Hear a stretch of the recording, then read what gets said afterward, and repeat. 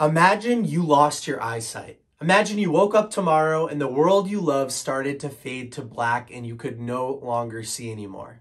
How would that shake up your life? How would things change? I know for me, I would be terrified. I would be upset and angry. I love the ability to see, but what if it wasn't such a good thing? What if when you woke up and you lost your eyesight, your life actually got better? You became a better person. See, that's exactly what happened to this author right here, Chad Foster, the author of Blind Ambition, How to Go from Victim to Visionary. I loved reading this book. In Chad's early years, his parents brought him to the doctor because he was bumping into far too many things. He never saw anything coming, right? A little bit of a reckless kid, but maybe too many bumps and bruises.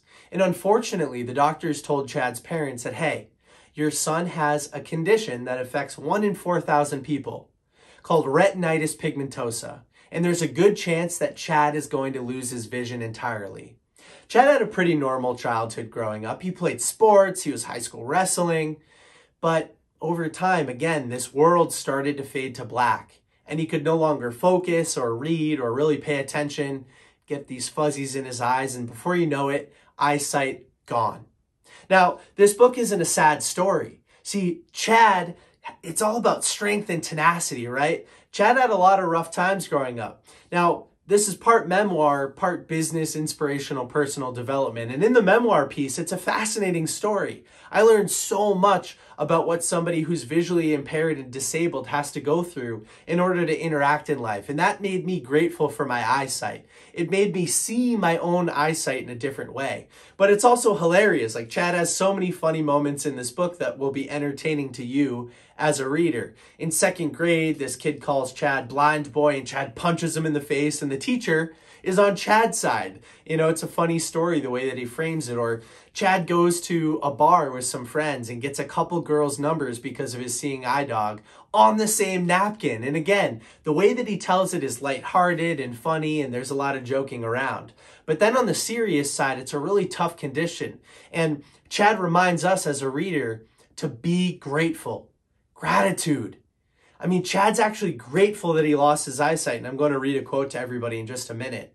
But it really forces me to kind of seriously sit up, perk up in my chair, and reflect on the fact that so many of us claim a victim mentality in life. We look at our obstacles and we think they're insurmountable. But then you read about somebody like this and you become inspired. There's no reason that we should let things stop us. Most of the things that stop us or cause fear or insecurity in our lives are not nearly as bad as what Chad had to go through. And so over practicing daily gratitude in the last few years, I've developed a lot of tips and tricks and things and strategies that I can use to reframe myself when I start to think like a victim. It is so unhealthy to do that. Instead of, I can't do that, it's how can I do that? I constantly think about people that are in worse situations than I am because it forces me to be grateful. I constantly think about how things could have gone the wrong way or worse than they did because it forces me to be grateful. And Chad, he's blessed that he lost his eyesight because it really forces him to be grateful that it wasn't worse than that. Like, he's at this school for the blind where he's being paired with a seeing eye dog or a guidance dog.